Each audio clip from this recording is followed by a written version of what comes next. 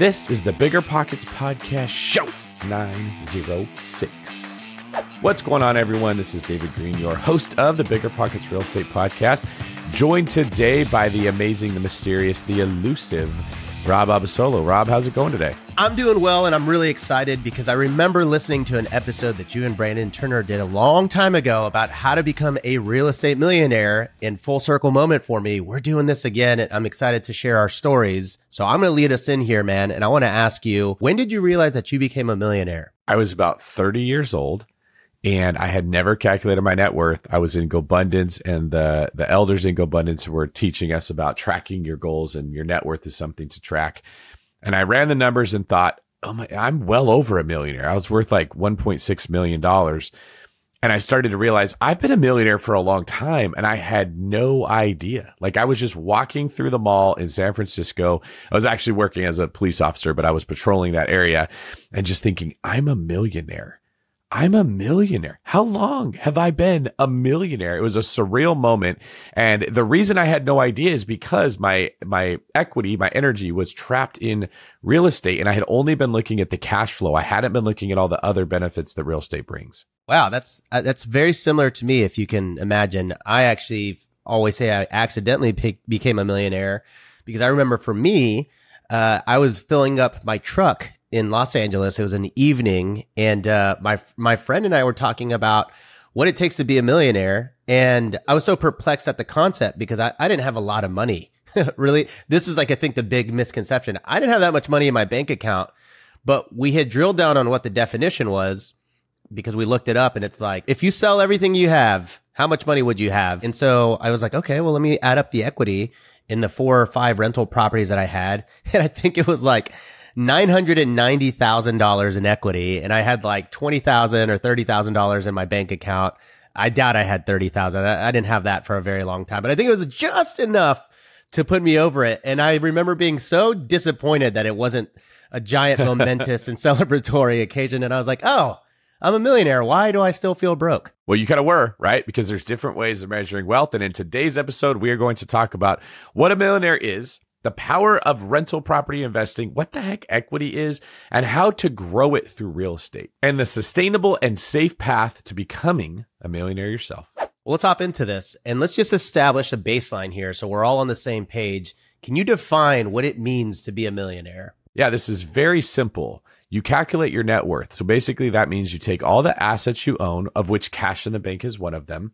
And then you take all the liabilities that you have, which would be money that you owe to somebody else, and you subtract it from your assets. So if you were to sell your primary residence and you could sell it for $500,000, that's what the asset is worth.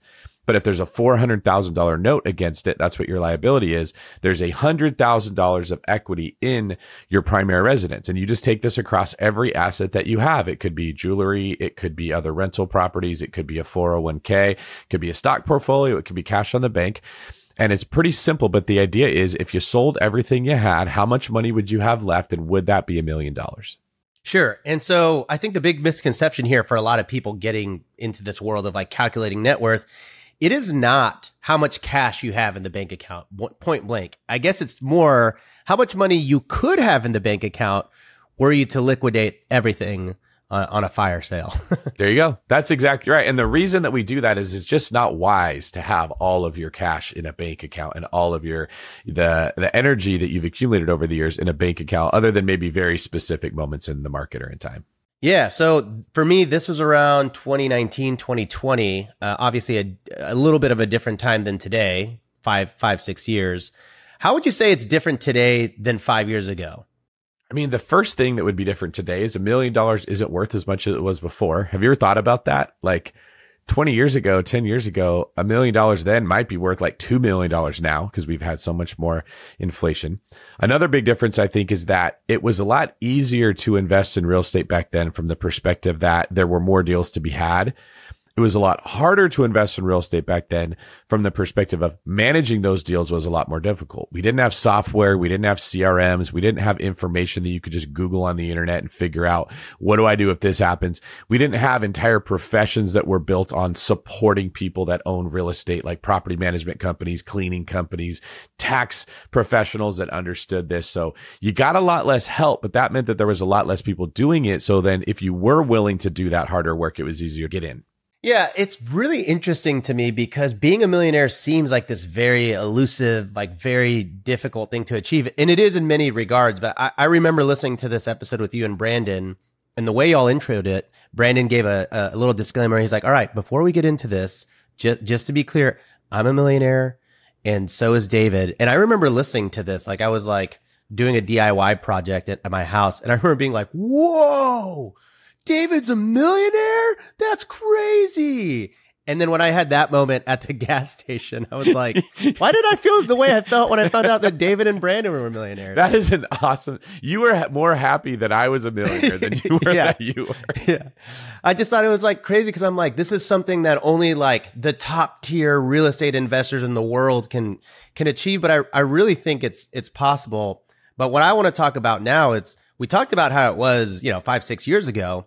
But what about today? Do you feel, given everything that you said, where deal flow is easier, now we have access to property managers today that might make things easier. But overall, do you feel like the path to becoming a millionaire is harder today in today's climate than it was 5 years ago or 10 or 15 when you got started? No, I think the path itself is probably easier because there's content like this everywhere that shows you how to do it. And then every step of the way, how do you find properties? How do you analyze properties? How do you acquire properties? How do you manage properties? How do you decide if you should sell it or if you should keep it? What financing options do you have available? There's so many more tools. It was like we were a caveman back in the day. Just, I got a big rock and I got to hammer this nail. Well, now you got all these different tools that can accomplish the same thing. The challenging thing today is I don't think we have the same sense of urgency to accomplish it. We have a much more comfortable life right now. Yeah, I think also one of the things that I notice is that most people getting into real estate, we are typically focused on cash flow, building up that amount of money. And so I think that's where this idea is like, you have to have $1 million cash to be a millionaire, but it actually most of the time happens because of like the actual equity and appreciation that you've built over time. And what I have found is it's very rarely in one single property. When you realize this, that you were a millionaire, did you have an entire portfolio or did you have one golden goose that was just like the one that was propping you up into the real estate hall of fame? That was such a odd way that I found out I was a millionaire. So I had been buying properties in California in the years 2009 through 2013, and I was buying them for cash flow just like everybody else. And then the market in 2013 turned around really fast. It was literally in the spring of 2013. It went from every house sold for under asking price to everything was selling over asking price. And my brain did not know how to understand how that had happened. It was like magic. I don't trust this. How could it go from bad to good? Well, looking back, it wasn't magic. I just didn't understand the fundamentals. You had all these short sale people that lost their house in 2010 that were eligible to buy in 2013. We called them boomerang buyers. So they got kicked out of the market. They came flooding back in 3 years later after their short sale. They could get a loan. And they said, hey, I made a mistake getting an adjustable rate mortgage back in 2010, but in 2013, I can get a fixed rate mortgage. So all of the demand hit the market and boom, real estate was strong. I sulked for about a year that I couldn't buy real estate anymore. And this is too hard, just like, everybody else does. And then I finally realized I could go invest out of state. So that's when I started investing in Arizona and then Florida, but I was still just cash flow, cash flow, cash flow. That was all I was thinking about. And it was the properties that I bought in California that had made me more money in equity growth than all of the cash flow of my entire portfolio. And that's the equity that had made me a millionaire.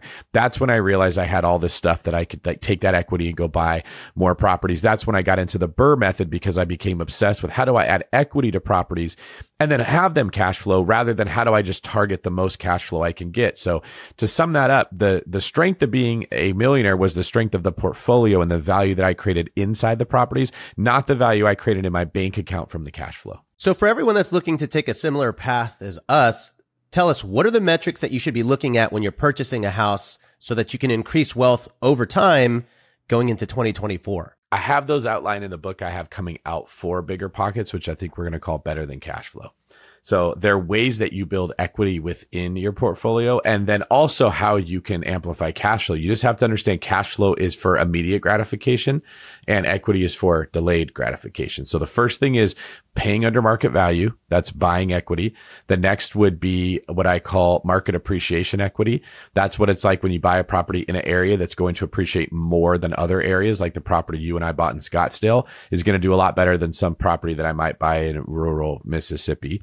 The next is what I call natural equity. That's understanding market economics and how much money the government's going to be printing, which will cause inflation everywhere. And that's going to have your property go up. And then the last one is forced equity, which is what can I do to improve the property to make it worth more? If you can hit all 4 equity factors in a deal, or maybe 3 of the 4, or even 2 of the 4 really well, you will have significant value that you created in that one property. And then as you scale this, just buying one property a year, they're churning wealth for you as you're going to work and making money and saving money and being productive. So obviously we've talked about how things were easier, right, over the last 10 years, but do you believe that cash flow is still possible in today's market? It is. It's just a lot harder to get. And I think that when I look at cash flow, I don't just look at getting it right now. I look at getting it over the next 3 years or over the next 5 years. If you're going to get cash flow in today's market, you have to have an edge over other people. For instance, it's a lot easier to get cash flow in a short-term rental if you buy it right than in a traditional rental. But managing a short-term rental takes skill.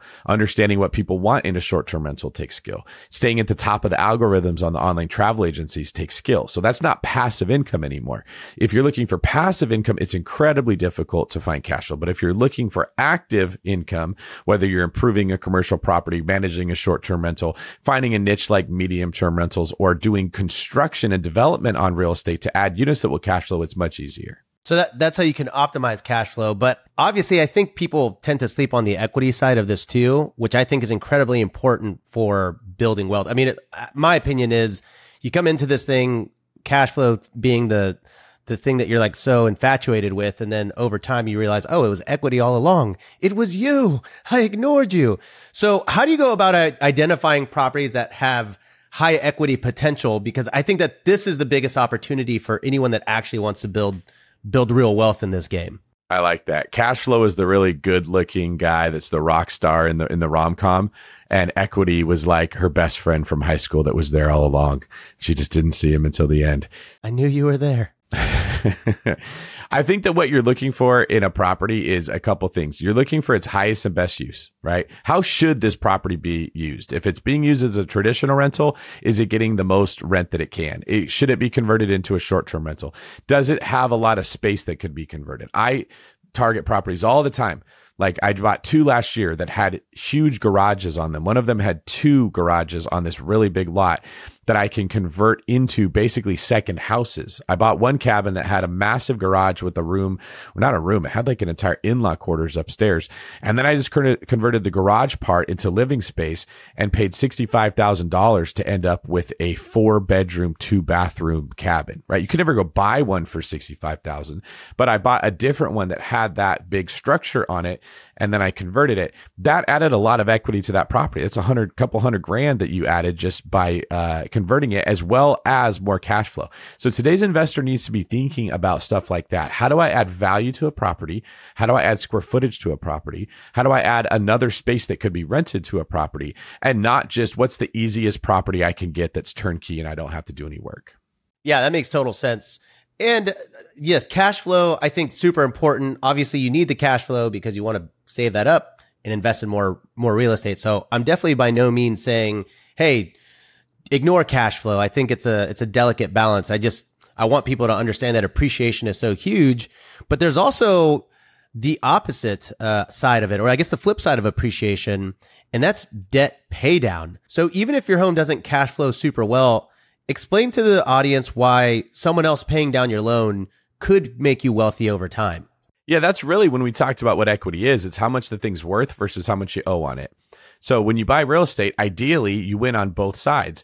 It becomes worth more through inflation or from the value that you add to it, and you owe on it less from your tenant paying off your mortgage, right? And that's why people buy a lot of real estate and just find that they became millionaires without even realizing it, because those two factors are working when we're not even paying attention to the property. You know, it's really interesting because I kind of did this this anti-real estate investor move with one of my properties, the first property I ever got in LA, and I was cash flowing so well from it, which was great, but it appreciated so much that I was like, okay, you know, I started to really like the appreciation more. So I did this really crazy thing where I took $1,000 of my cash flow and I applied it to principal, and I did that for like 2 years. And now every time I log in, it's just so crazy to see. Now I'm just making normal payments.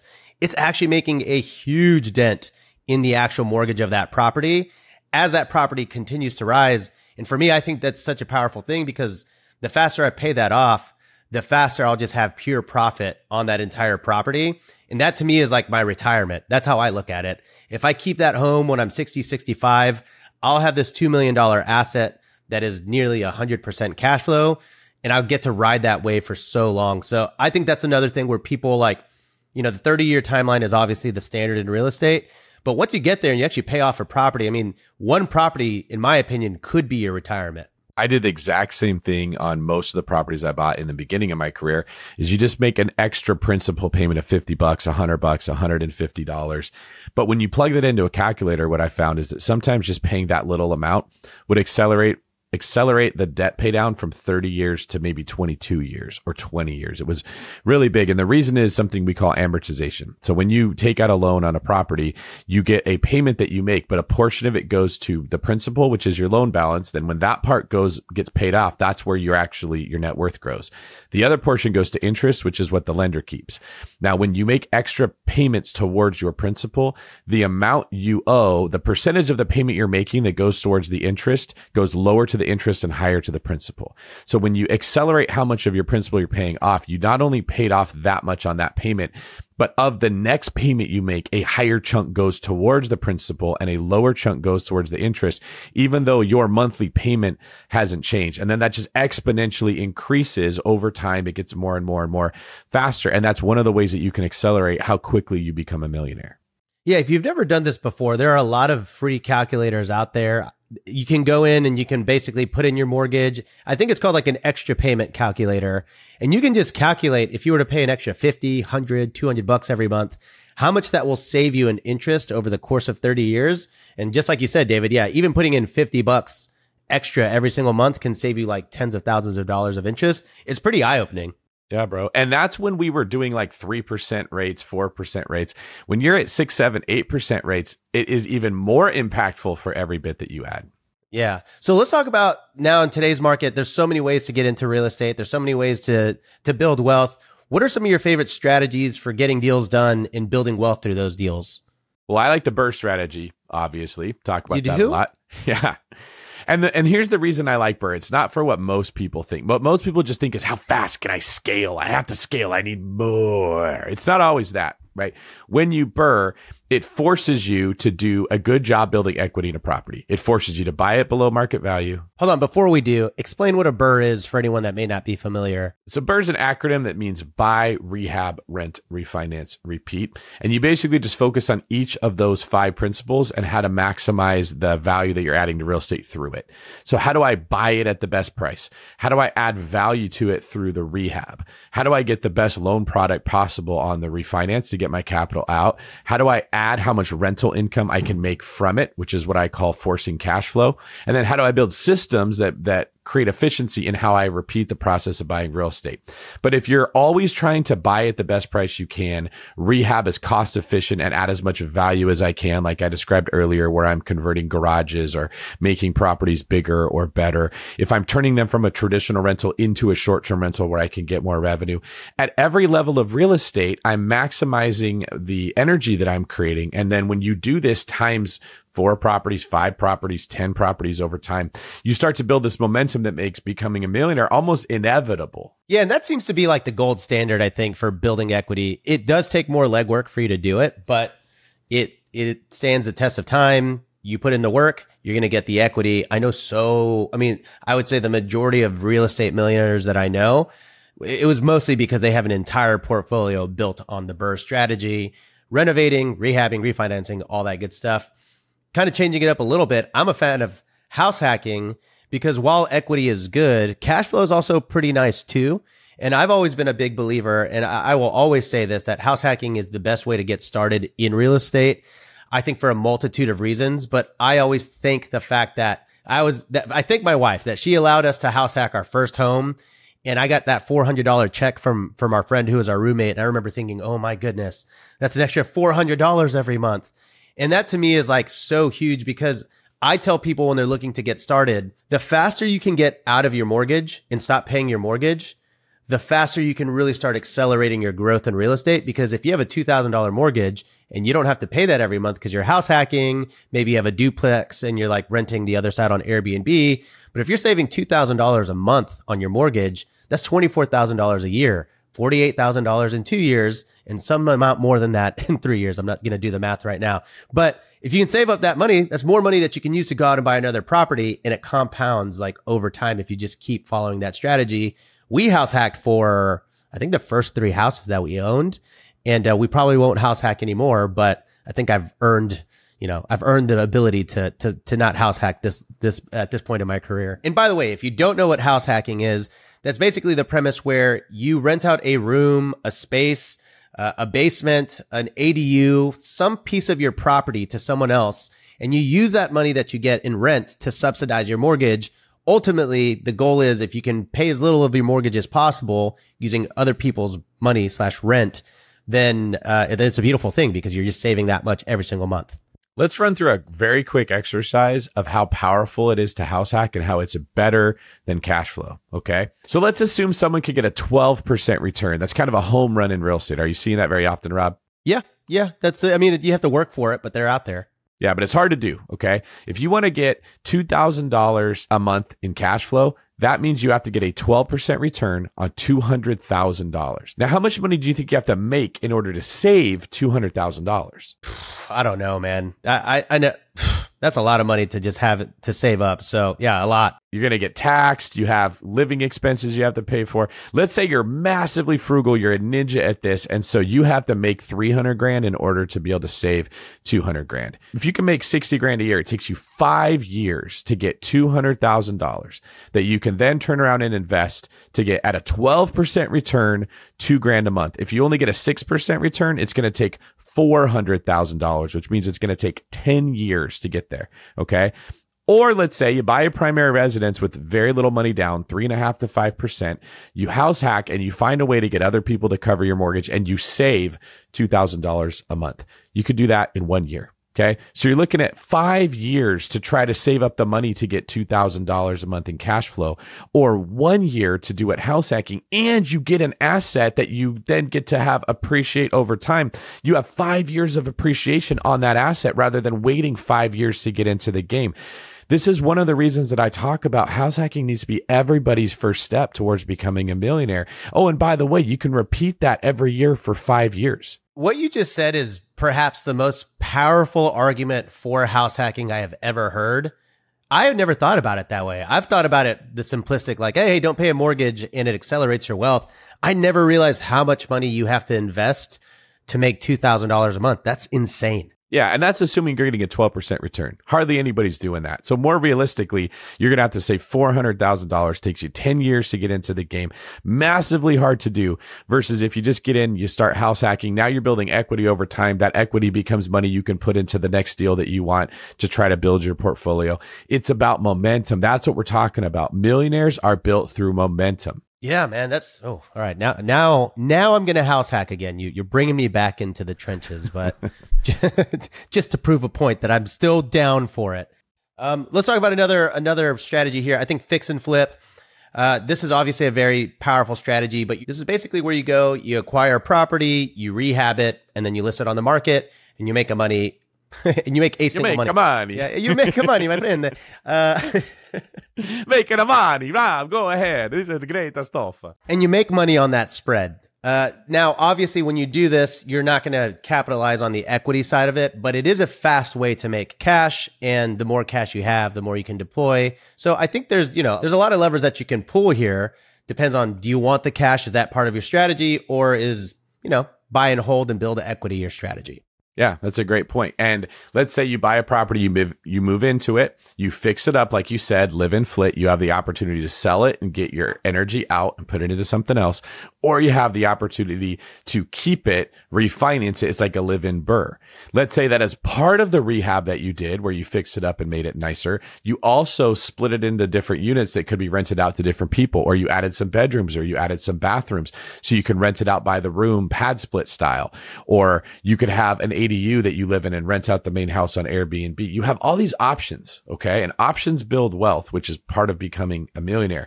But what you did the same in every one of these examples was you added value to the property. You just did it in different ways. This is how real estate investors in 2024 need to be thinking. Don't buy it if you cannot add value to it, unless you're buying it at such a good price that there's value built in with the price you paid.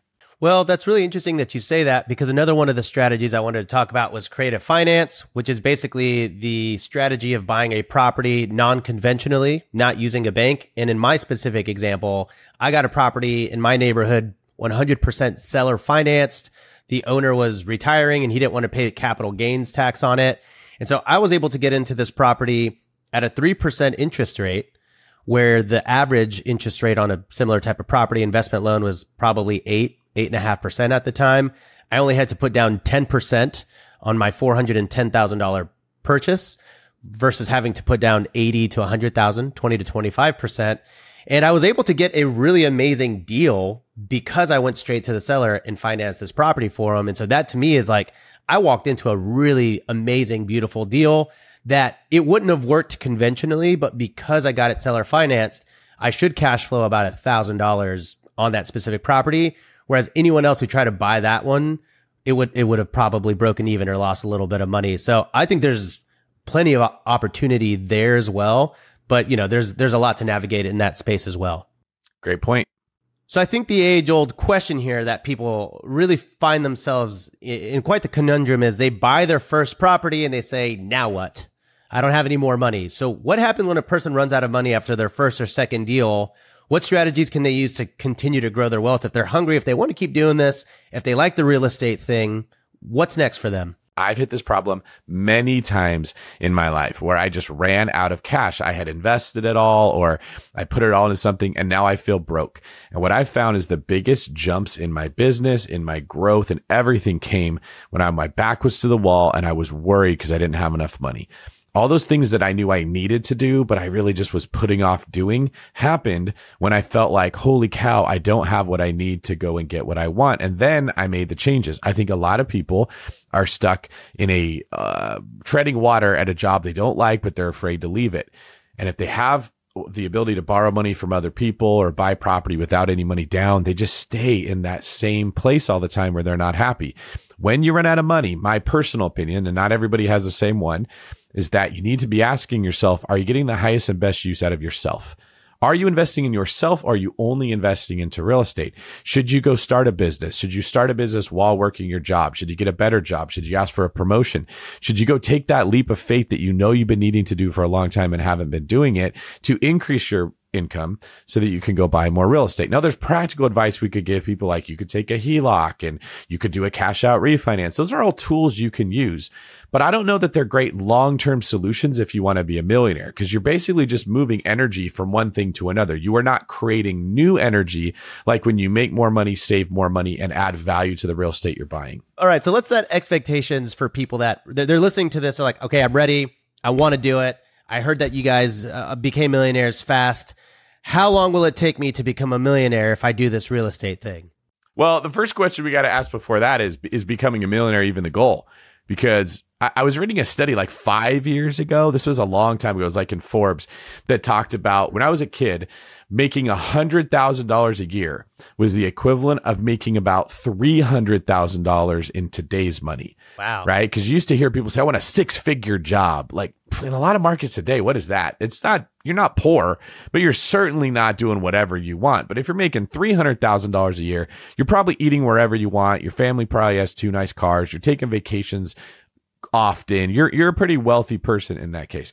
Well, that means becoming a millionaire today is probably the equivalent of being worth $5 million back when that article was referring to, back when I was a kid, right? So is being a millionaire your actual goal? Maybe you need to have bigger goals. What I tend to tell people is that first $100,000 in net worth you're trying to create is incredibly difficult. It is super hard. Most people will quit before they ever get to that $100,000. You have to change all your habits. You have to spend money differently. You have to make money differently. You have to learn tax laws. You have to be very disciplined with what you do.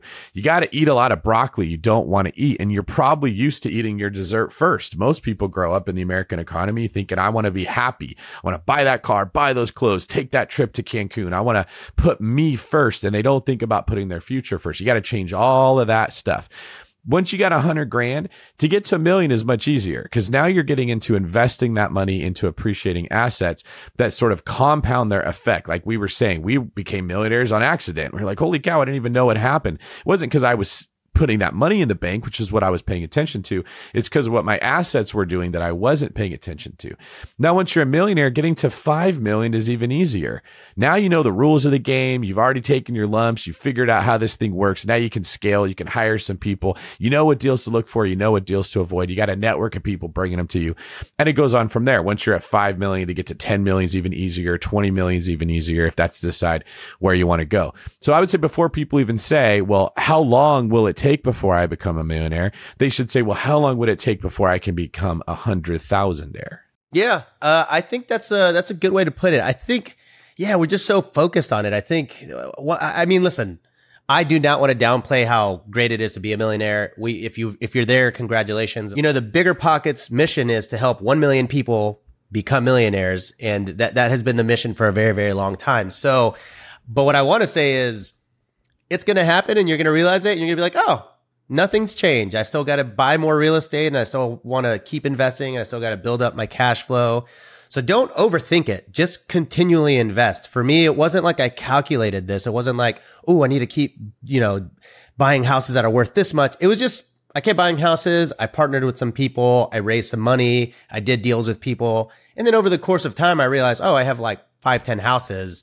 And then I added it all up, and that's how it all came together. So it's probably going to be a very similar situation for most people. Most people aren't going into a deal saying, oh, this deal is going to make me a millionaire.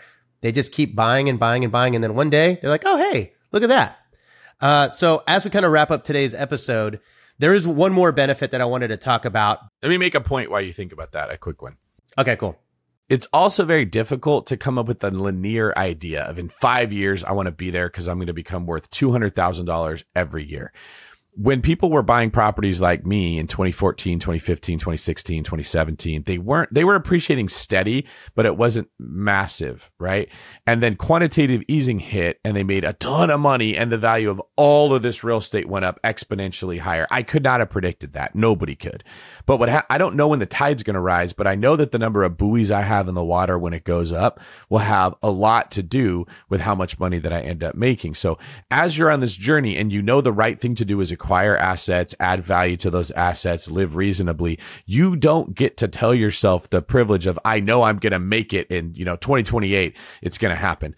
But what might happen is you have another big run of inflation and you own all these assets and you become worth 3 times as much as you thought you were going to because you made wise decisions. Yeah. And there's a whole nother world of benefit in the real estate millionaire journey. And that's the tax benefits too. We're not going to talk about that today, but we've got plenty of episodes that talk about the tax benefits and tax advantages of owning real estate. And when you use those benefits with cash flow, with debt pay down, appreciation, that's the path to becoming a real estate millionaire.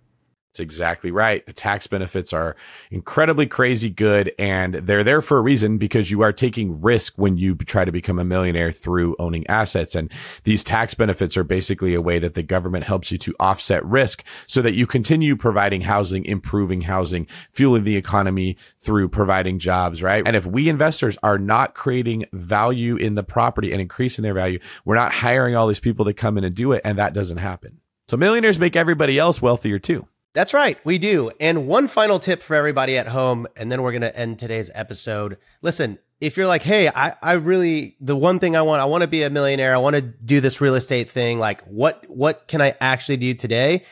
It's a very simple and easy and actionable thing to do. Surround yourself around other real estate millionaires. I promise you, the moment you do, you're going to say, oh, hey, these are all regular people. Some are smart. They're not all smarter than me, but some are. Learn from them, attach yourself to them, go to meetups, join the BiggerPockets forums, and understand that, when you surround yourself around more of these types of people, you're going to say, oh, I can do this too. And the moment you believe that, the faster it'll happen.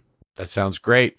Also, consider being a millionaire, quote unquote, with the assets you already have, like your time, your energy, the effort you put into life.